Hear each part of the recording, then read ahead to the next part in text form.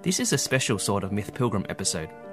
Rather than immediately diving into the story or themes of Harry Potter, this episode aims to firstly explore the concerns some Christians have expressed about Harry Potter itself. Since its release, not a few voices have suggested that the story normalises alleged occult and pagan practices in the form of a popular children's story. Among this group would be school principals, parents, and even a Vatican exorcist. If this is your current concern, and you've thus far avoided Harry Potter, this episode is for you.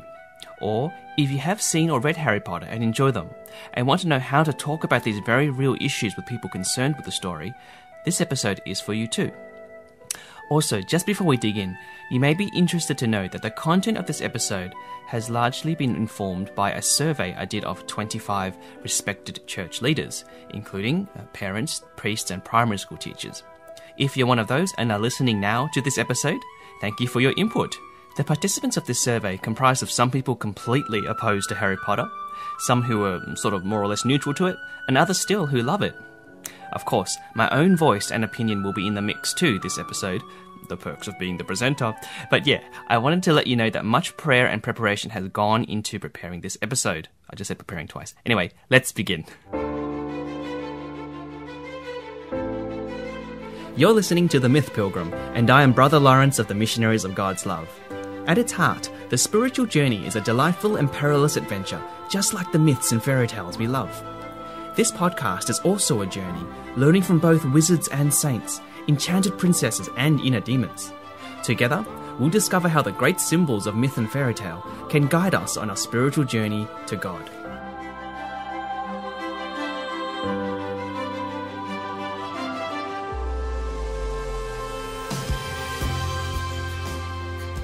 The fact that Harry Potter is a cultural phenomenon is without a doubt. Almost every one of my friends in the early 2000s have read the 7 books or at least seen some of the movies. It is clear that something about the story has universal appeal, regardless of culture, given the fact Harry Potter is not just a Western phenomenon but truly global. This fact alone deserves attention from a Catholic standpoint, for we should at least be asking, what universal desires and hopes has Harry Potter tapped into? Where might the gospel meet these same desires? Or more importantly, where has the gospel failed to meet these desires? Further, the word Catholic means of the whole, or part of the whole. And for Catholics, art, beauty and story have historically been means of encountering God too, and bringing others to the faith. However, rightfully or not, since the first few books were released, Christians alarmed with the alleged occult content have dominated any cultural conversation around Harry Potter. The effect of this is that such voices have created a particular lens in which most Christians now engage with the themes. This episode is about recognizing this lens, but then to expand it. Content-wise, I will firstly begin by discussing how Christians can discern the magic and occult content in secular stories in general. I will then explore some rumours and myths floating about Harry Potter and its author, J.K. Rowling, so as to divide fact from fiction. I will then move into a segment which discusses the important topic of spiritual discernment, presenting it as the forgotten tool for us Christians to use in order to decide what content is actually suitable for consumption, Harry Potter or otherwise. Finally, based on the responses in the survey, I will share a few considerations for parents to help them discern the suitability for their children, stories that contain magic and spells, etc., etc. Okay, all of that sounds quite ambitious and scary. It is. But that's a bit of a roadmap for this episode, and I will do my best to stick to it. The occult is of course real. If we take occult practices to mean the contact with, the interest in, or the worship of spiritual forces and agents other than God and his angels, every Christian must renounce this, hands down. The scriptures clearly teach that occult practices are a direct violation against God and not least the first commandment. Further, we know the enemy, the devil, is the angel of light and works by seduction. He is intelligent and weaves lies with half-truths. Hence, if ever anything occult is normalized or presented as desirable in our fiction or movies or games, it should be condemned by the church. However, I will at this point posit that the most popular book in the world that contains explicit details of the occult is actually the Bible. In it, we have accounts of Israelite kings consulting with the dead, preachers practicing witchcraft, and even astrologers following a star to find the Messiah. Okay, I'm being a little bit cheeky here, though the point I am making needs to be made. Just because a book or a movie or story contains elements of the occult doesn't automatically rule out the piece of work morally. For if we follow this logic, we would also rule out the Bible, along with the works of many desert fathers and saints who plainly speak of the devil and possessions, etc., etc. Okay, so there's a very basic foundation we can all hopefully agree on. Let's nuance it a little bit more then. We should then ask, how is the so-called occult elements presented in the work? Is it presented as good or evil? Desirable or undesirable? Clearly, back to the Bible, the occult is presented as morally sinful, opposite to God's Spirit and His truth. So the Bible's okay in that regard. Regarding the Harry Potter question, though, you may be interested to know that in context, two other great works of Christian fiction have also raised alarm bells when they were first published. C.S. Lewis's The Chronicles of Narnia and J.R.R. Tolkien's The Lord of the Rings. Narnia has an abundance of magic and ghouls and demons and curses, let alone quasi-racist depictions of the bad guys and bloody violence such as beheadings. And then, in The Lord of the Rings, you have enchantments and incantations and a host of devilish enemies and a demonically infested ring as one of the main characters that seeks to corrupt anyone who wears it. Yet you'll hardly find a single credible Christian today condemning these books. What makes the difference? Certainly, the knowledge that both C.S. Lewis and J.R.R. Tolkien are both strong, passionate, active Christians has helped their cause. But how do these famous stories measure up with the modern Harry Potter? Well, I'm going to present one important response that came through in my survey. Readers are not fans of Harry Potter because of its magic and wizardry and spells, any more than people are fans of The Lord of the Rings because of elven magic and Sauron's infested ring. Wizardry is a story device, but it is certainly not the chief reason I enjoyed Harry Potter.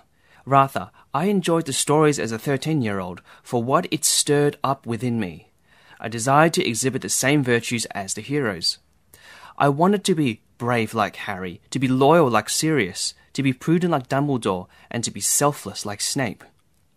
I pondered the mystery of how a parent's self-sacrificing love for their infant could actually disarm evil incarnate. You may be interested to know that of the people who had read Harry Potter and completed that survey, pretty much all of them wrote as their chief reasons for enjoying Harry Potter some variation of A. I like Harry Potter because it demonstrates how love conquers evil and how love is the strongest spell of all. And B. That there is still a clear difference between good and evil, and while it's often not obvious for the characters caught up in it all, we must all choose which side to stand on. Given such a quasi-Christian moral framework, what has Harry Potter got working against it? Firstly, there is that rumour that author J.K. Rowling is actually a witch herself and once practiced Wicca. Okay, now this rumour is so far-fetched that even trolling through many apparent sources on the internet have revealed only scanty speculation, and only from people who already had an issue with the stories. On the contrary, Rowling herself has professed numerous times she is a Christian, and was the only practicing Christian growing up in a family to attend the local Church of Scotland services, and she even baptised her own daughter, Jessica. Unlike authors C.S. Lewis and J.R.R. Tolkien, Rowling didn't reveal her Christian faith initially, but she also explains why, saying that if people knew she was Christian, they would probably guess the grand finale of the Harry Potter saga, in which Harry Potter pretty much does a Jesus Christ, absorbing evil onto himself as a living sacrifice, dying and resurrecting, at a place cleverly chosen to be King's Cross Station. The name, of course, deriving from the cross of Christ, the King of Kings. This is why she only revealed she was a Christian on the release of Book 7, the final book. Sure, like all of us, she struggles with some components of the faith, but this is far from concluding that she is therefore a witch incarnate. When asked if she were a Christian by the Vancouver Times, she said, "Yes, I am," which seems to offend the religious right, far worse than if I said that there was no God. Every time I've been asked if I believe in God, I've said yes, because I do, but no one really has gone any more deeply into it than that. And I have to say that does suit me, because if I talk too freely about it, then I think the intelligent reader, whether they're 10 or 60, will be able to guess what's coming in the books. If J.K. Rowling really were a witch with a pact with some no-good spirit, will she really write a book in which love conquers evil, in which Christian virtues are upheld, in which functional nuclear families are promoted, and a sacramental worldview is celebrated? Would the big bad evil really be called Voldemort, meaning he who flees death, while Harry, the hero of the story, embraces death like Christ? Perhaps some added perspective is needed regarding conclusions drawn about author J.K. Rowling.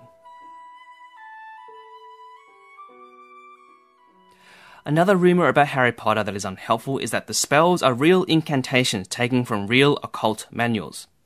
This concern came up in the survey a number of times. I do believe one unfortunate thing Harry Potter has against it is the word witchcraft in the name of Hogwarts School of Witchcraft and Wizardry.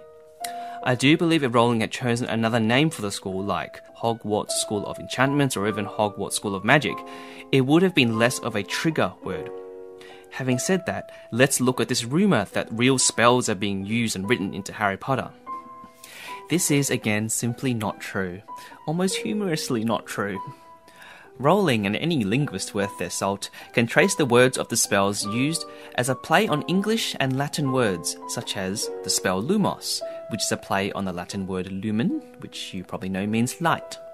Expelliarmus, a spell to disarm your opponent's wand, comes from combining the English words expel and arms. And Wingardium Leviosa, a spell which makes things float, comes from combining the word wing, the English word wing, the Latin words ardus, meaning steep, and levi, which means to lift. Other popular spells like ridiculous, stupefy, and confundo are so obvious in their play on English words that they are just plain fun. But what about the dark, unspeakable spells, the ones that only the evil guys mutter, of which Rowling tells us there are only 3? Well, Crucio is simply Latin for the word torture. Avada Kedavra is a play on abracadabra, which itself comes from the Aramaic word meaning let the thing be destroyed, and Imperious simply means I govern. If these words bear any resemblance to serious real-life incantations, I believe it is purely incidental and not intentional. Add to the fact most of the words are a play on language anyway and therefore made up. However, you may still be asking at this point, would a story that features spells in itself encourage a child's interest in the real-life occult? A good question, and I promise I will address it later.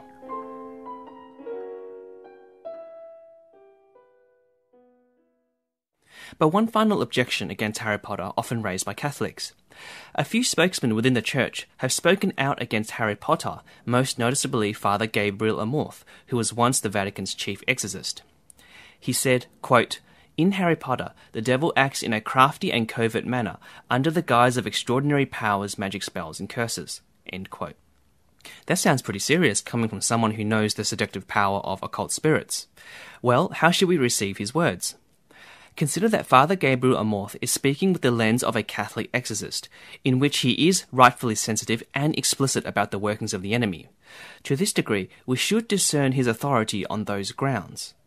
But Father Gabriel is not an authority on literature, on culture, or even on parenting. Remember, the word Catholic means part of the whole. We must weigh up Father Gabriel's words along with other voices within the Church, many of which have been in support of the books, not least people like Cardinal George Pell and Father Peter Fleetwood from the Vatican's Council for Culture. But which voice carries the most authority? Well, all of them, to the degree their individual positions are relevant for your current spiritual situation. Because the thing is, there's a good reason why the Catholic Church still actually doesn't have an official stance on Harry Potter, any more than the Church has a stance on Marvel movies or Star Wars or video games.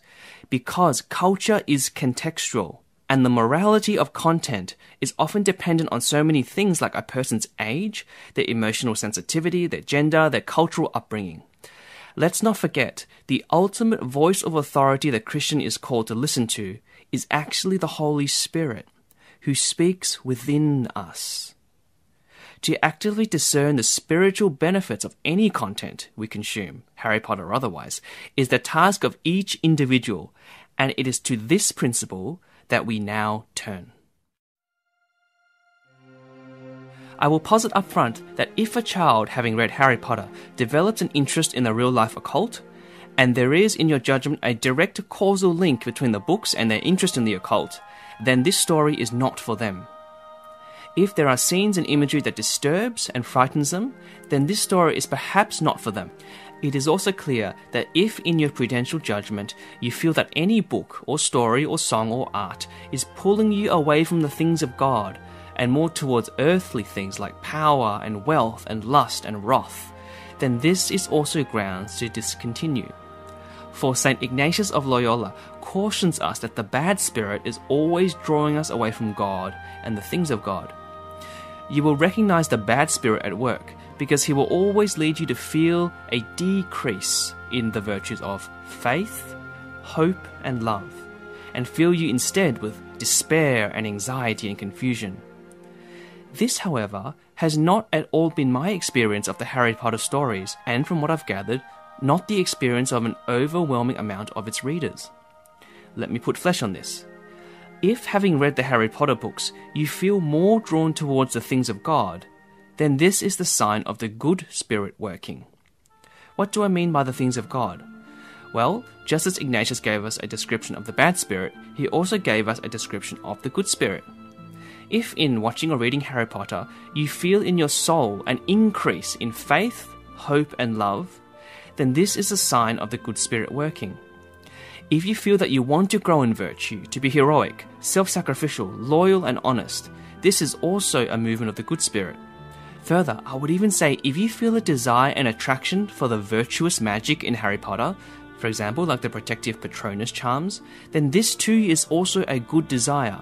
For Christians should be drawn to virtuous spiritual realities, for we are a faith that professes a belief in the supernatural Holy Spirit, the intercession of the saints, and the protection of our guardian angels.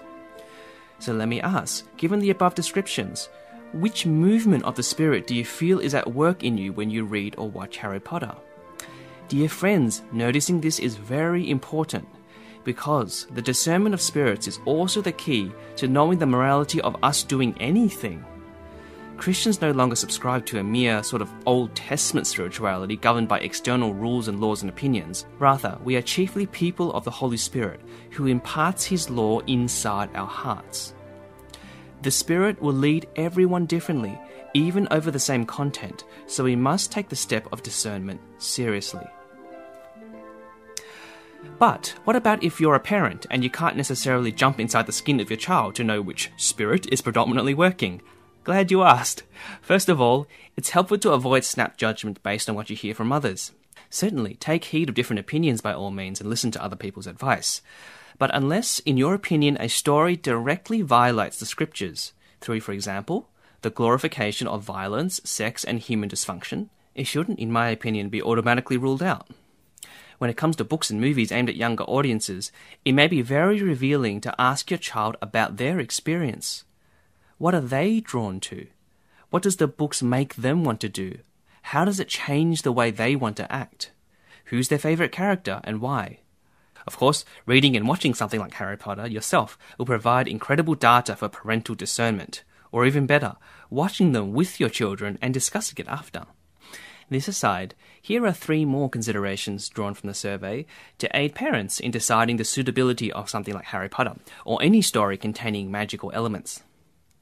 Firstly, is the magic a natural part of the fictional world, or something that is esoteric, to be sought after in secret for private ends?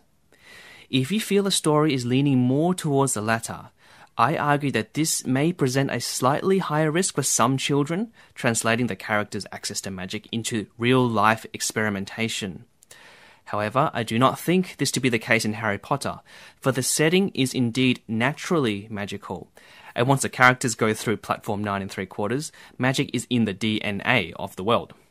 Hence, the use of magic in the Harry Potter world context will be no different from a Jedi using his force powers in a galaxy far, far away. The supernatural becomes part of the natural order, and the audience, no matter how young, by instinct knows this.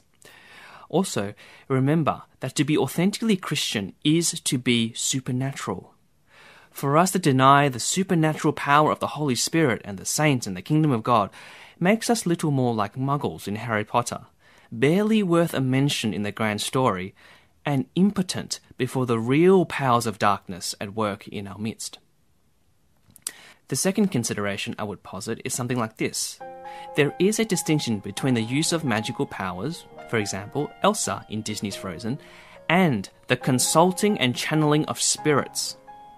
The strict Catholic ban on the occult is actually less about the powers it appears to accrue, and more about something much more serious: idolatry, the entering into a relationship with the demonic and other spirits hostile to God and the soul.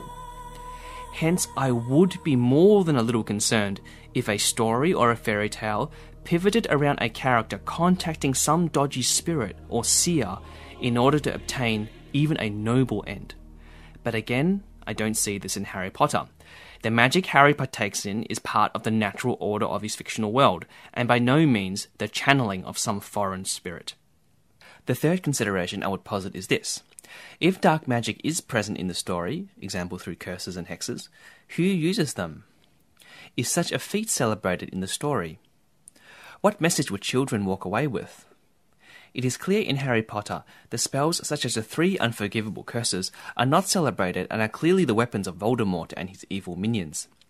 Yet after his godfather, Sirius, was murdered point blank, Harry suddenly tries to perform a Crucio curse to stop Bellatrix Lestrange. But in this scene, Rowling is trying to illustrate the knife-edge volatility of Harry's mission, rather than prove a compromise of his character.